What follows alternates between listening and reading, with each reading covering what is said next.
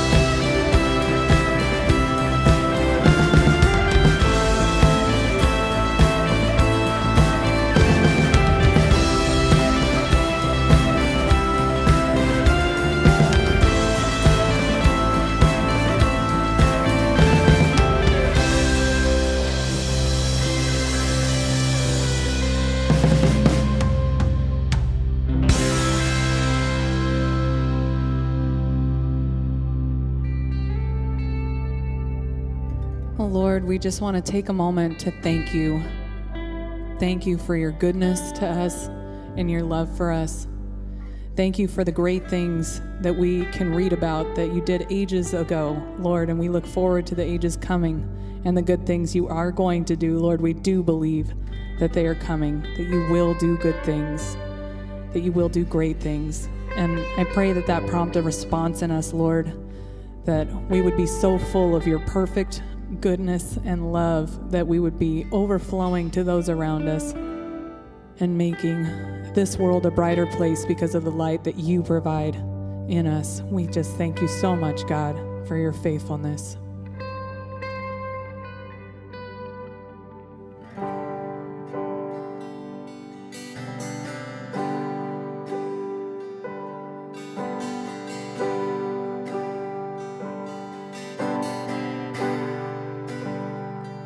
I love you, Lord. Oh, your mercy never fails me. All my days I've been held in your hands. From the moment that I wake up until I lay my head, I will sing of the goodness of God. 'Cause all my life you have been faithful. All my life you have been so, so good.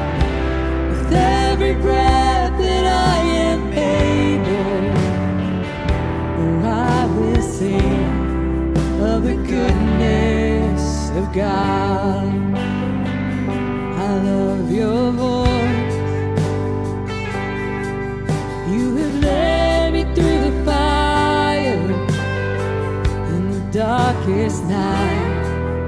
You were close like no other. I've known you as a father. I've known you as a friend. And I have lived in the goodness of God. All my life you have been faithful. All my life you have been so, so good.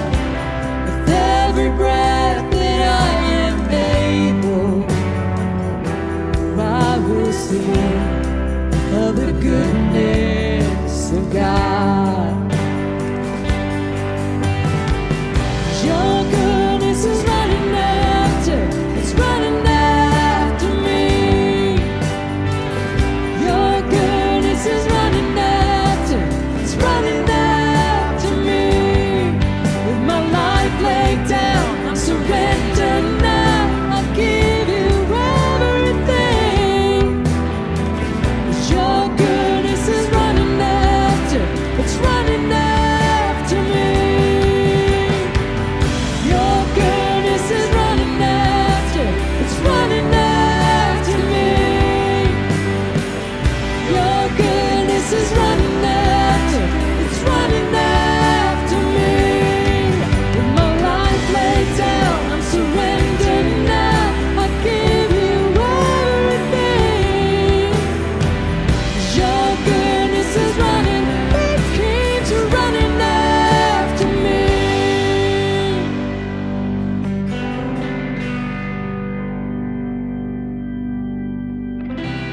All my life you have been faithful. All my life you have been so, so good. With every breath that I am able, I will sing of the goodness of God.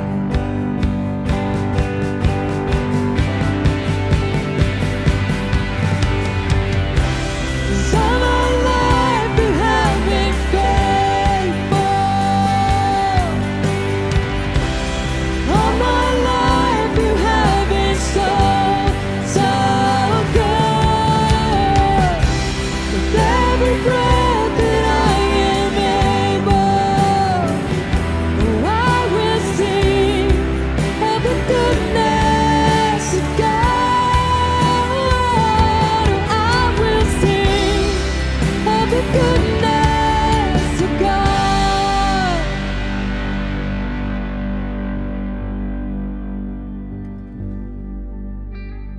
God is so good, so good. You know, his goodness is all around us right here, right now. I know sometimes for me, when I can't feel his goodness, it's because of something I'm holding on to. Whether it's a mountain that I'm facing, a challenge in my life. So as we sing this next song, just be thinking about that, thinking about that challenge in your life that you could be able to let go so that you can rest in his hands.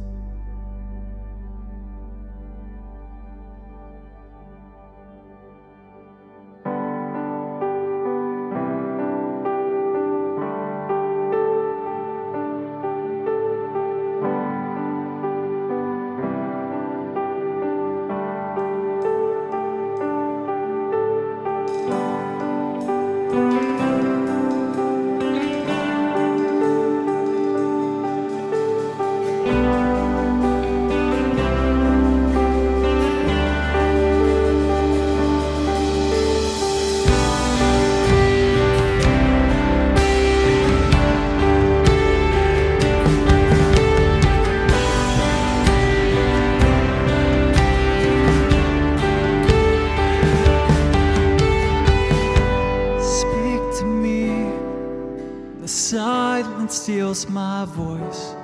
You understand me. You understand me. Come to me in the valley of unknowns. You understand me. You understand me. You understand me, God. Understand me. So I throw all my cares before you. My doubts and fears don't scare you. You're bigger than I thought you were. You're bigger than I thought. So I stop all negotiations with the God of all creation. You're bigger than I thought you were. You're bigger than I thought you were.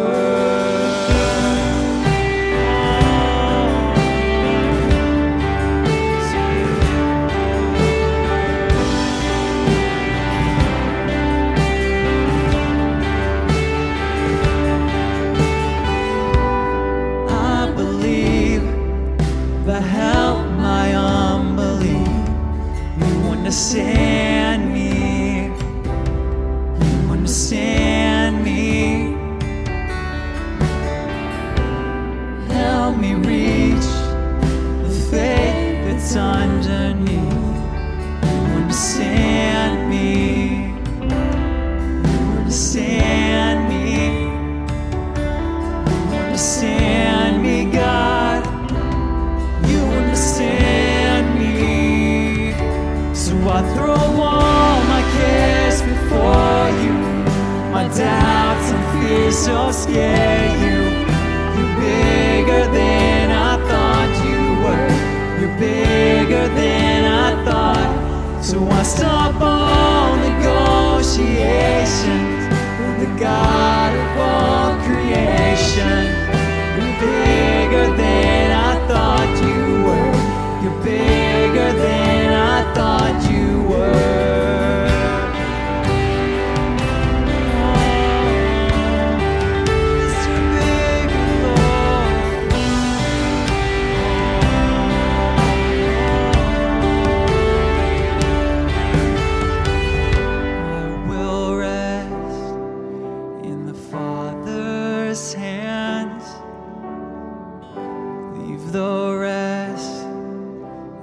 Father's hands. I will rest in the Father's hands. Leave the rest in the Father's hands. I will rest in the Father's hands. Leave the rest in the Father's hands. I will rest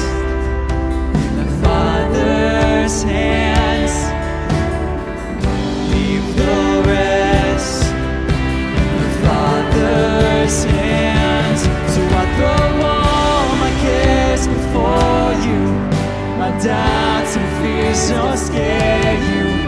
You're bigger than I thought you were. You're bigger than I thought. So I stop all negotiations with the God of all creation. You're bigger than I thought you were. You're bigger than I thought you were. You're bigger than I thought you were. You're bigger than I thought you were.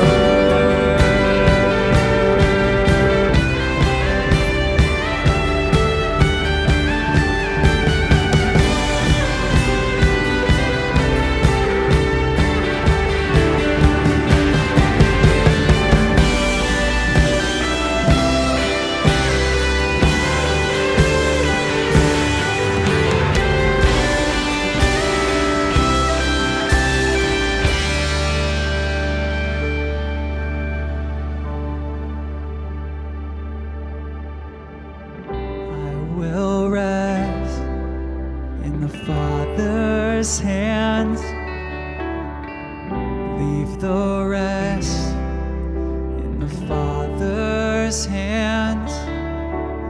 I will rest in the Father's hands. Leave the rest in the Father's hands. So I throw all my cares before you. My doubts and fears don't scare you. You're bigger than I thought you were. You're bigger than I thought. So I stop all negotiations with the God of all creation. You're bigger than I thought you were. You're bigger than I thought you were.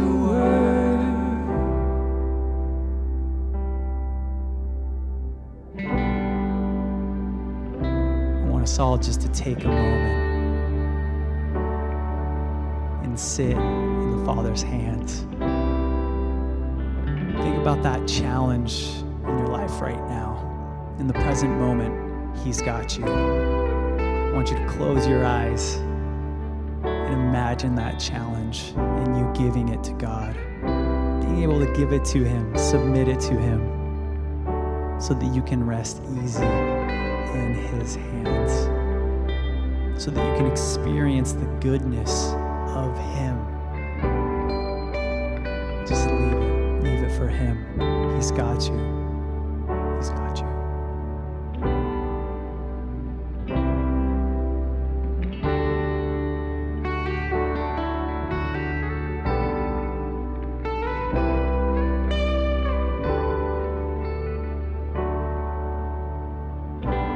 Will rest in the Father's hands.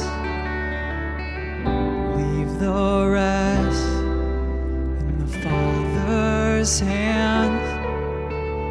I will rest in the Father's hands. Leave the rest in the Father's hands. So I throw all my cares before you. My doubts and fears don't scare you. You're bigger than I thought you were. You're bigger than I thought. So I stop all negotiations with the God of all creation. You're bigger than I thought you were. You're bigger than I thought you were.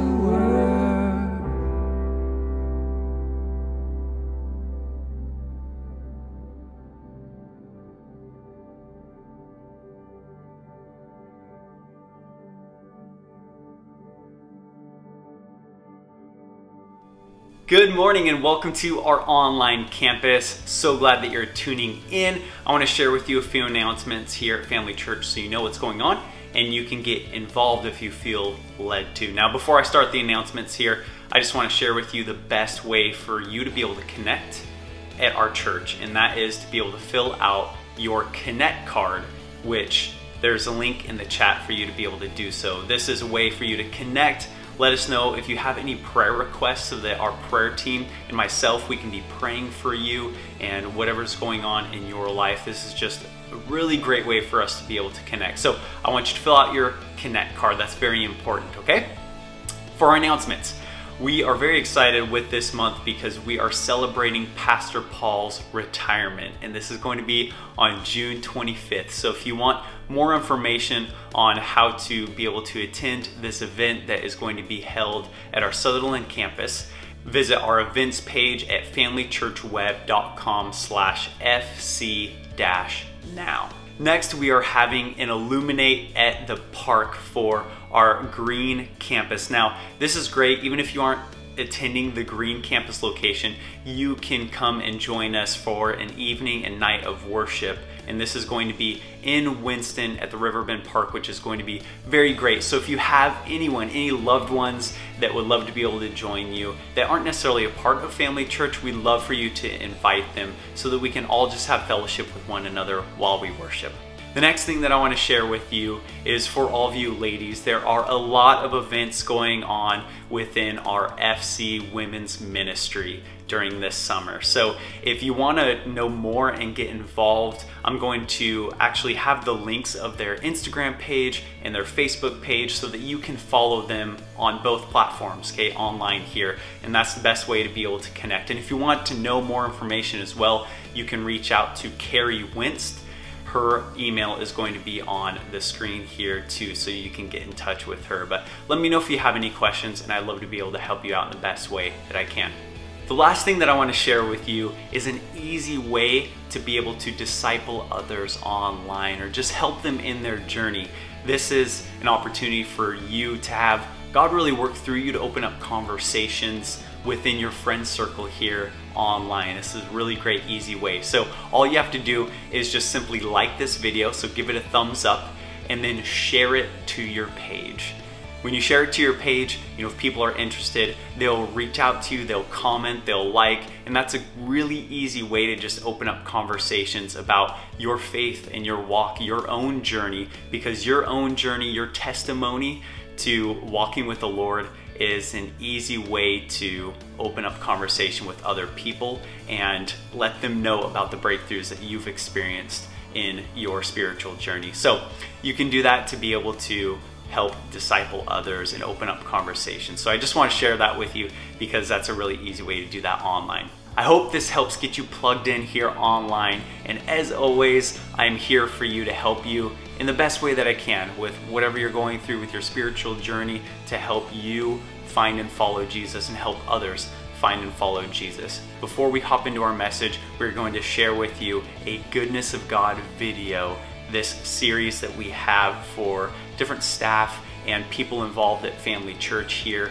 to share with you their testimony and how God has worked in their life. So enjoy and look forward to connecting with you more. There is no one like you.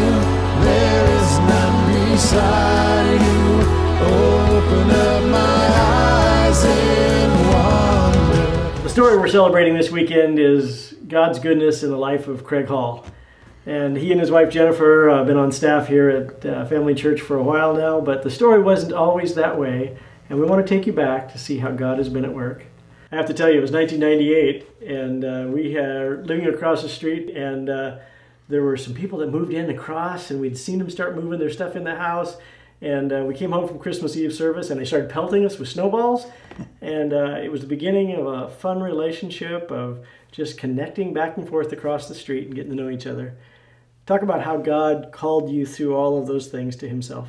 Yeah, there's so much to the story, and I think that the concept of the goodness of God was that God provided a house we could afford in a community of people that were close to God. And then, of course, this wonderful, rare opportunity that I actually get to build a relationship with this pastor at a church. And really, God was moving powerfully at that time. I really came to faith during that time. Latter part of 1998, Jennifer was pregnant with our first son, and we were going to lose him, we thought, and I'd been attending Family Church, but God really called me. That was a moment. I just said yes. I said yes to God. That was a surrender moment. Yeah, it was a big surrender moment, and from there, just launch forward in time. at a very rapid pace. I was teaching school at the time, 3rd grade, eventually 6th grade. I was serving at the church in children's ministry. I was serving behind the scenes, setting up and tearing down. But ultimately, there became positions available, and for some reason, I would apply for like a children's pastor position, and I would run away from that. And then I applied for a youth position. I ran away from that. And honestly, I would watch you guys come back from Mexico, and I thought, you guys are crazy. And then I go to Mexico. And I come back, and I applied for the youth pastor position. That was 2010. So, almost 12 years had passed of you and I building relationship and God working. And then here I was. I left teaching and surrendered to this idea to be on staff as a youth pastor. And so this was an exciting time because God was clearly working to bring Craig. He was a diligent student and he worked on a lot of things. But coming on to the pastor, taking a pay cut to do that was a big step. And in that process, you've served as a youth pastor, you've worked with children, you've been in mission stuff. You've been in a lot of different things. And now God is calling you to a new transition. How are you feeling about Family Church moving forward? Yeah, I mean, if I sat here and told you I'm in complete confidence that I've got it all figured out, it'd be a lie. I'm as nervous as I was the day I stepped in as a youth pastor, because I really believe that it is God who is doing this, and I have to depend on him. And I'm nervous about things. I don't want to mess something up. I don't want to be that guy who comes in and did the best job at shrinking the body of Christ. I don't want that for my placard, right? Yeah, but I just trust God through the process. I'm excited. I mean, I lead worship occasionally. I can do some speaking. God has gifted me to do a lot of things in a decent way. I'm not fantastic at a lot of things, but I love that I can be used in a lot of ways. So I'm excited about the transition. I'm excited to see the team of young leaders, and Craig's got so many talents as the campus pastor here at Sutherland. He's a great administrator and leader. And to watch the rest of the team as they come together, I have such exciting hopes for what God is going to do in the future. But I encourage you to watch the longer online version to see more of Craig's story and how God made these transitions. But God is at work, and he is going to do amazing things in the future.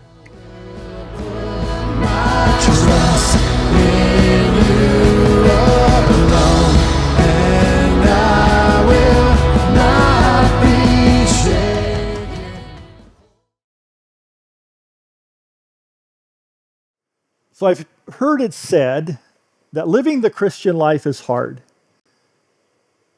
I don't think that's true. I believe that the Christian life is impossible. And the disciples in our lesson today are going to learn that lesson. We're in John chapter 15, and if they didn't realize how impossible it was to live without Christ, they were about to find that out. The setting is Jesus has just had the Last Supper with his disciples. They've sat and had their last meal, and he has shared with them that he is going away. He's going back to the Father. And the disciples are troubled with that news. It's something Jesus has been trying to say for a long time, but now it's really hit home. He is now going away. And they're thinking about, his leaving, and they're troubled. Leaving the upper room, they head to the Garden of Gethsemane, where Jesus is going to pray that last big prayer, and he had invited his disciples to come and pray with him. And on the way, they were walking along, and probably walked along into a vineyard on the way to that place to pray. And Jesus takes this opportunity to paint a picture of what life was going to be after his departure.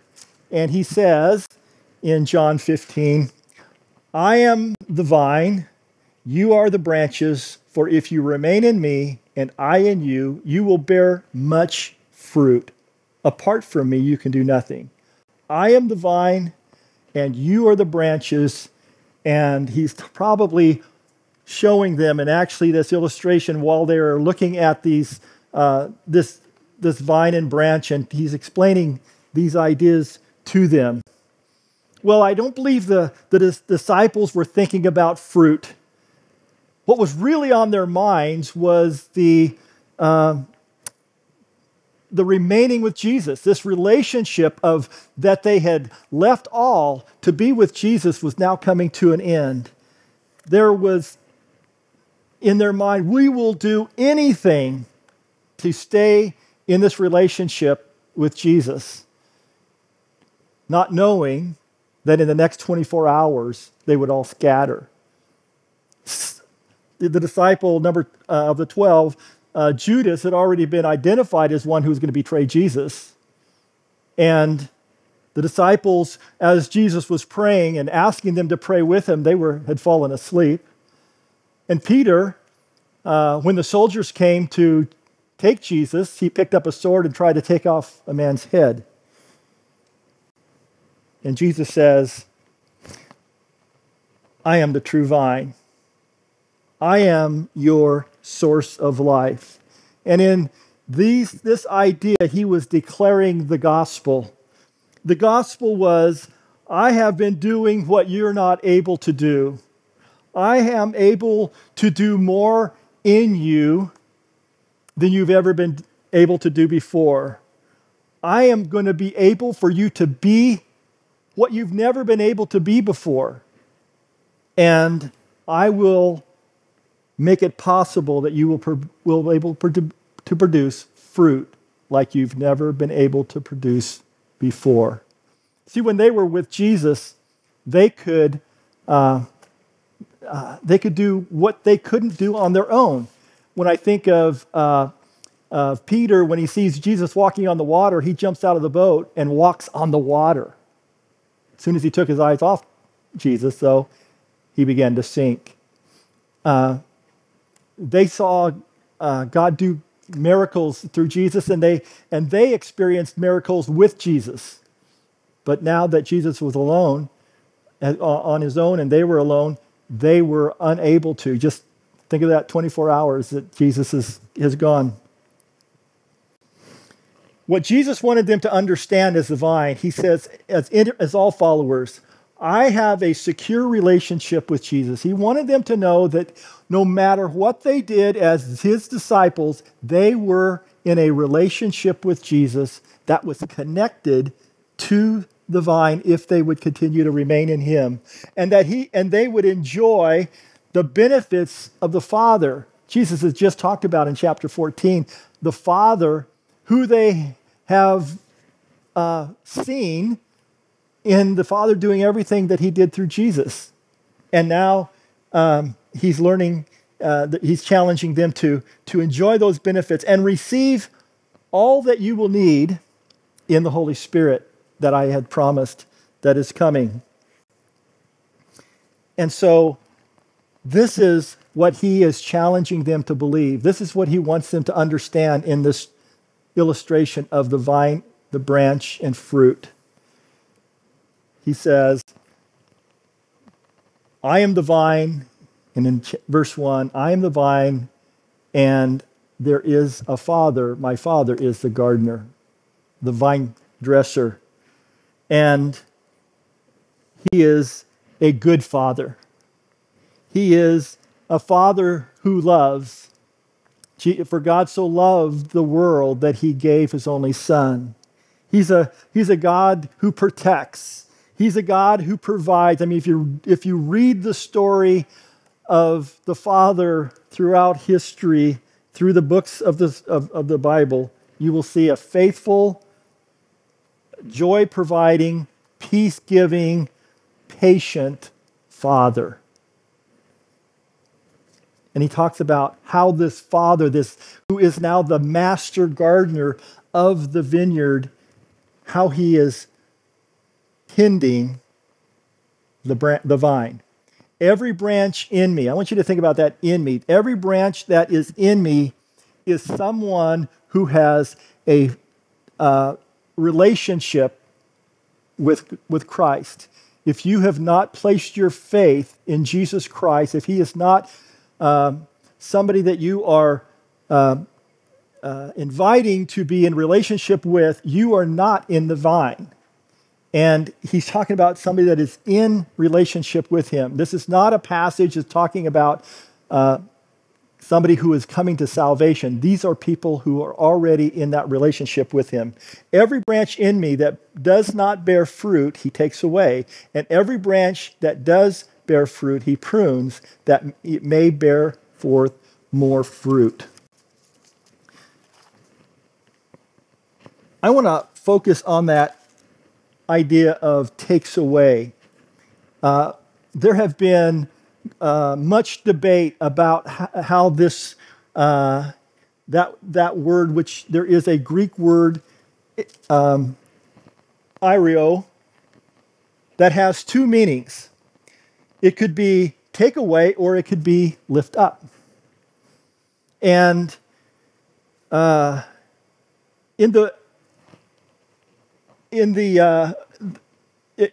you look at how this verse takes place,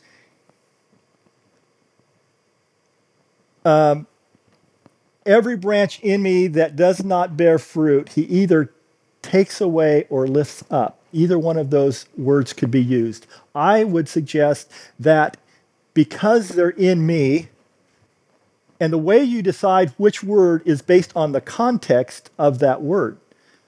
And I would say that, and agree with those scholars, Bible scholars, who would say lifts up would be a better usage because he is talking about bearing more fruit. If you take it away, you're not going to bear more fruit. If you lift up, you would. The idea of lift up is in a vineyard, you would have branches that have fallen off the trellis and are laying on the ground. If it does produce fruit, it's rotting. And the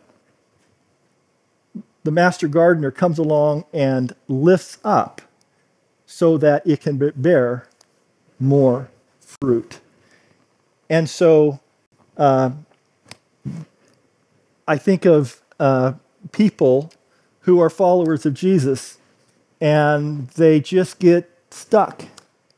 They're not necessarily bearing fruit, but they're still connected to the vine, but they're just stuck. And I believe in that place that the Holy Spirit is at work trying to draw you back in. And I would say the most miserable place for anybody to be is somebody who has Christ in them and they are disobedient and doing their own thing and walking away, because you have the Holy Spirit that is the convictor. The Holy Spirit is the one who challenges you and brings you back into a place where you will bear fruit. There's also in this verse a pruning.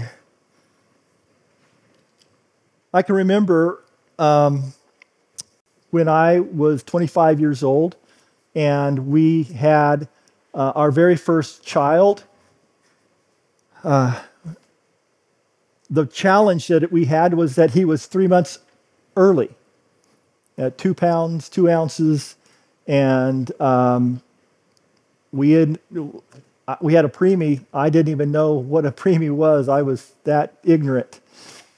And I remember as I left the hospital every day and went back for months, watching him going up and down, not knowing if he was going to make it or not, I can remember asking God, what did I do wrong? Why is it, what sin did I do that my son was born early? And God was patient with me, and I came across a passage in the Gospels where there was a young boy that was born blind. And the question came to Jesus, why was this young man born blind? Was it a sin of his parents or was it a sin of the boy? And Jesus said, neither. It was so that my Father might be glorified. And that was my first real learning that there are challenges that come into our life as branches on a vine that get pruned back, not for the reason that I have done something wrong, but it's an opportunity for me to grow. And that was such a strong growth season in my life, as well as other prunings that have come along. But there is for all of us, there are difficult times that come, and I've learned not the first question to ask is, what did I do wrong? I'm asking God, is this a pruning season? Is there something you're wanting to teach me? I also go back, is there something that I've done that I have maybe brought this upon myself? But I want us to understand that pruning is just part of being on the vine. And it's the greatest opportunity for God to be glorified and for us to grow. And so, I am the vine, Jesus says, you are the branch.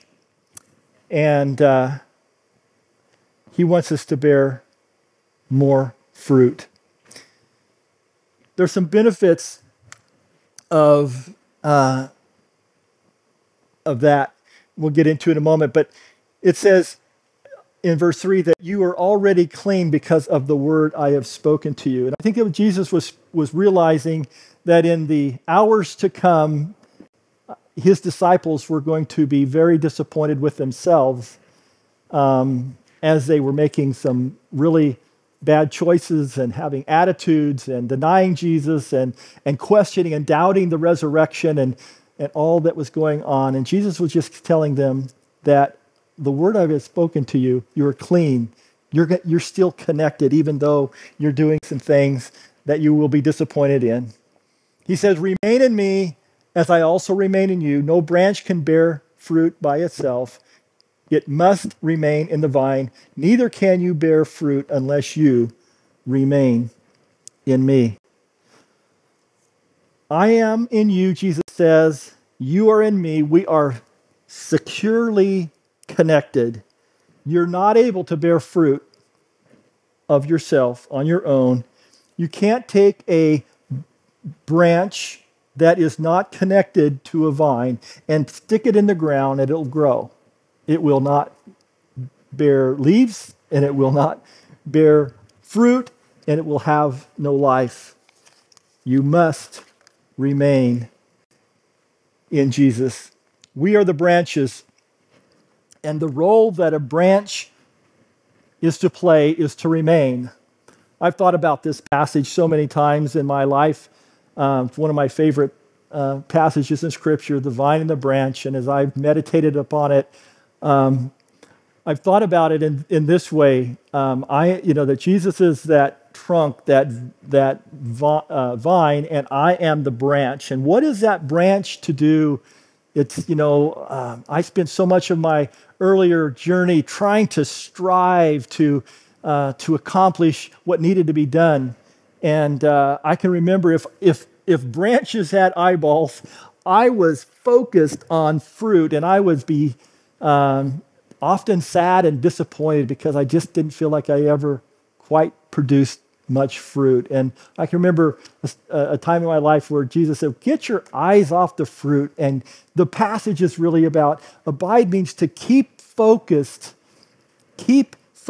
on what is before you, on the life and the source of life that comes from the vine. And that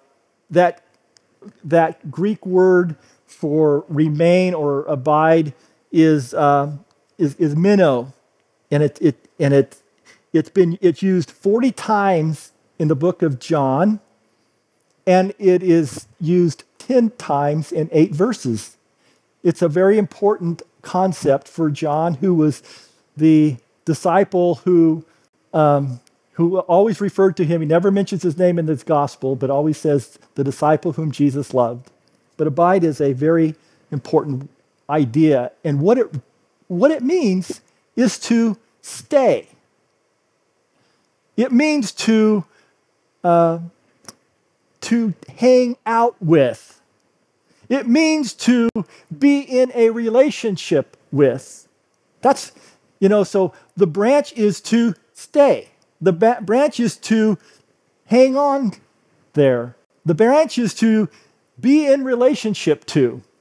And it's a pretty simple idea, but we have a hard time coming to that because we're so busy trying to please God, trying to do things for God, trying to bear fruit. And God says, if you will just abide, if you will just remain, if you will stay, if you will just hang with me, if you will just be in relationship with me and have your eyes on the source, I will produce fruit in you. I tried to come up with an illustration of what that might look like, and I saw this video about a dog trainer, and I think it paints a pretty good picture of what it means to abide.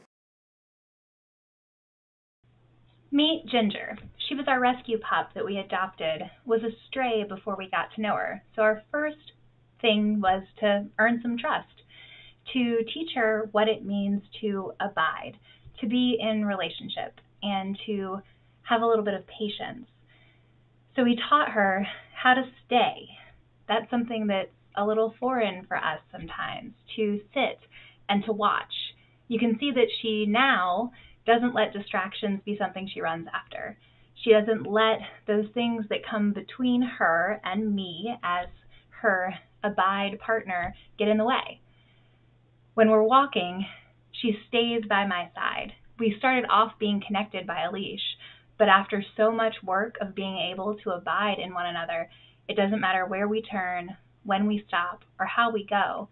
She's always ready to abide, to stay, to remain, to walk alongside with.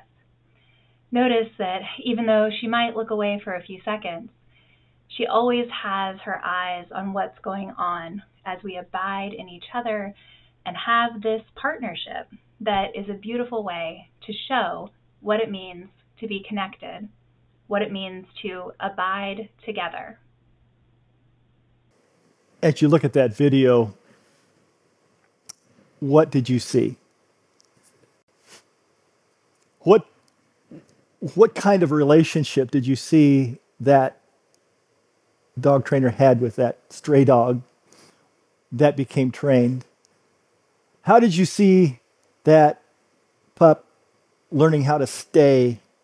How did you see the obedience to the point where not even being distracted when that ball went out, when the boy was playing? He stayed. As you think about that video, what does that look like for you in your relationship with the Father, with your relationship with the vine, Jesus? Are you focused? Are you obedient? Are you staying in relationship and in the way that you respond? Are you even are you even in a point where you look at being in a relationship other than reading the Bible in order to know what to do? Are you in a living relationship? And I want to go back to this. As a follower of Jesus, if you're going to abide, it's important for you when being lifted up, when being pruned, when going through life on a day-to-day basis, to have a to believe in this and have a belief, a strong belief that I am in a secure relationship with Jesus, that I am enjoying the benefits of a good Father, and I am receiving all that I need from the Spirit. I'm in a relationship with the Father when the storms of life come, that this Father is all-knowing. This Father is all-powerful.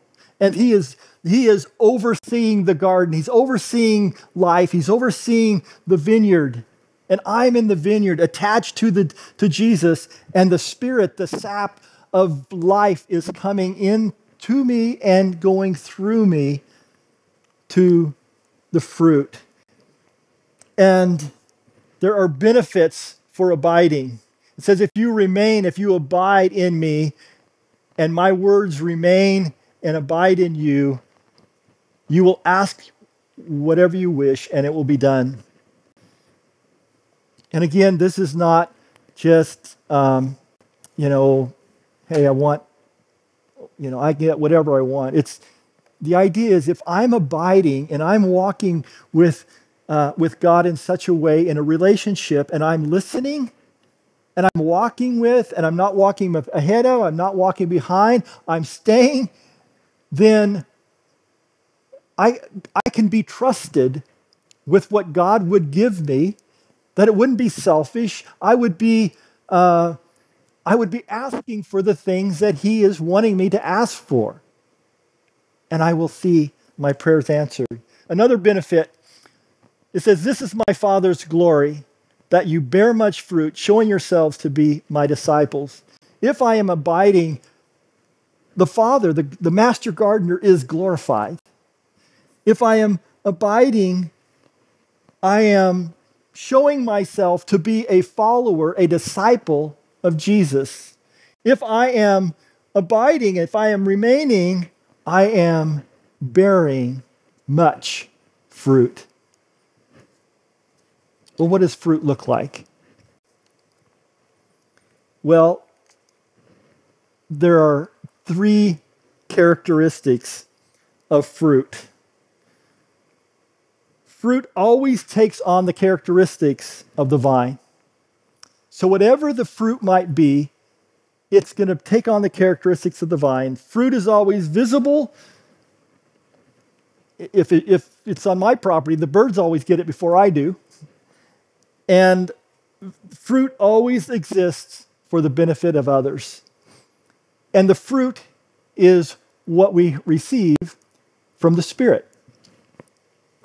The fruit of the Spirit is love, joy, peace, kindness, goodness, faithfulness, gentleness, and self-control. And when I think of Jesus, I see Jesus who loved his disciples, Jesus who always seemed to bring peace to those who were hurting and healing those who were in pain. He was a kindness. He was gentle. Jesus had self-control when the Pharisees came up against him and brought all kinds of accusations. When I look at this list, I think of the Father. See, the Father who loves, the Father who's patient, the Father who is faithful. And as fruit, we are to take on the characteristics of the vine. This is what was true of Jesus. And Jesus said, "What is true of me, I did nothing without going first to the Father. And if you saw what I did, you're seeing the heart of the Father." And Jesus provides a connection so that the Spirit of God would be able to go through us, and that this would be the fruit of our life.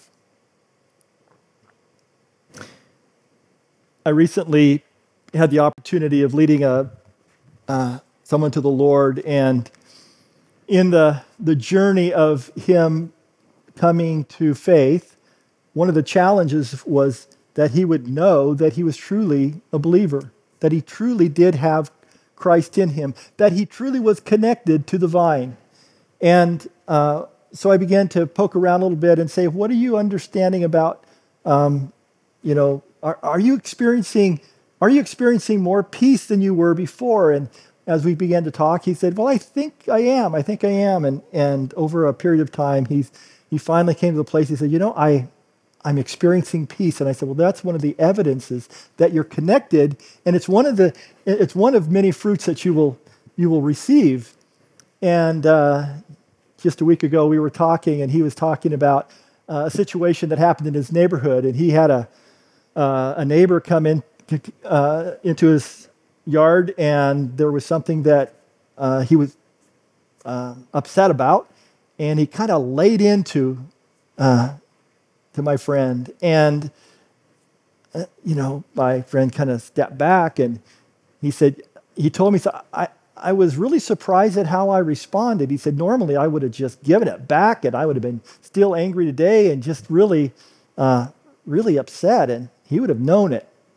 He said, I was quiet, and I just kind of let him go and after me, and he said, I don't know what happened to me, but I just did not jump back at him. And I opened up to Galatians chapter 5, where it has the fruit of the spirits here. And I said, let's talk through that. What did you, instead of your anger and getting back, what did you see in your life? What was the Spirit producing in you? And he said, well, self-control. And I said, yeah, and I see patience. And there was maybe some goodness. But the Spirit of God is wanting to bring this out in fruit in your life.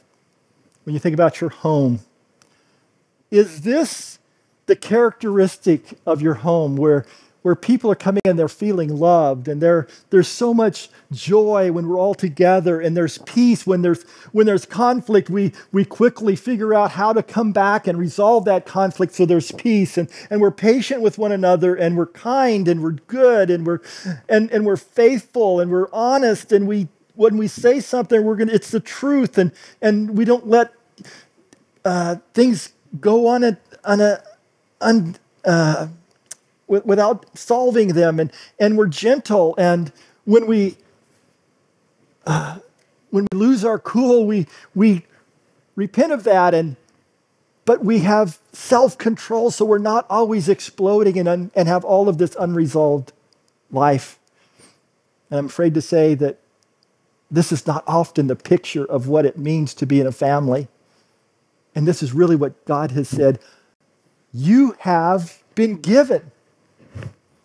I think of the world that I wake up to every day, and the changes and the difficulties and the godlessness and the wickedness that I see, and my heart breaks on one hand, and I get so angry on the other hand, and I just want to take somebody's head off. And then I'm reminded that I am to love. I am to be gentle. I am to be kind. I'm to be patient. And I'm wrestling with what I wanted to see and what I might think is righteous indignation to accomplish and to solve this. And I'm reminded of my mission. My mission is to live my life before others, that they would be attracted by my fruit and want to take my fruit and enjoy the fruit that I bring. And I see a contrast. On one hand, this righteous indignation leads me to rise up like the Pharisees, who were followers of God, and when they saw Jesus, who is God in the flesh, and they were ignoring that, and they were so angry that they killed him. And Jesus, who demonstrated this, that took him to the cross, and how it benefited the world. Abide. Jesus said, I am the vine, you are the branches. If you remain in me, and I in you, you will bear much fruit. Apart from me, you can do nothing. Apart from me, you can do nothing. I will release to the campuses. Love you guys. God bless you. Well, thanks for staying with us and being a part of our service today. And as we walk through some just the final steps of the transformational moment, I just want to draw you back to that statement that I have a secure relationship with Jesus, enjoying all the benefits of the Father, receiving all I need today from the Spirit. Is that true? Have you placed your faith in Jesus? Have you invited him? If not, today would be a great day to get connected into the vine. But if you're a follower of Jesus, I would remind you that you are in this relationship. It's secure. And that you can enjoy this faithful loving, patient, all-powerful Father, and that you can receive all that the Spirit has for you, to live in you, to work through you. And the question I have for you, what would be different if you really believed this? How would that change your life? How would that change your day? How would that change your perspective? If you really believe that, if you're weighted down with worry, if you're weighted down with fear, if you're overcome with don't know what to do, I don't know how to pay the bills, I don't know how to handle the health crisis I've just discovered. Those three statements, do they bring you hope? If you really believe those to be true, would you find that in your abiding with Christ, that you would find love and joy and peace in your journey? I pray that it would. I know this is an important thought for me as I come into challenging times, reminding myself of my connection to that vine and abiding, staying, trusting, and allowing the Spirit to work through me is very, very important. God bless you.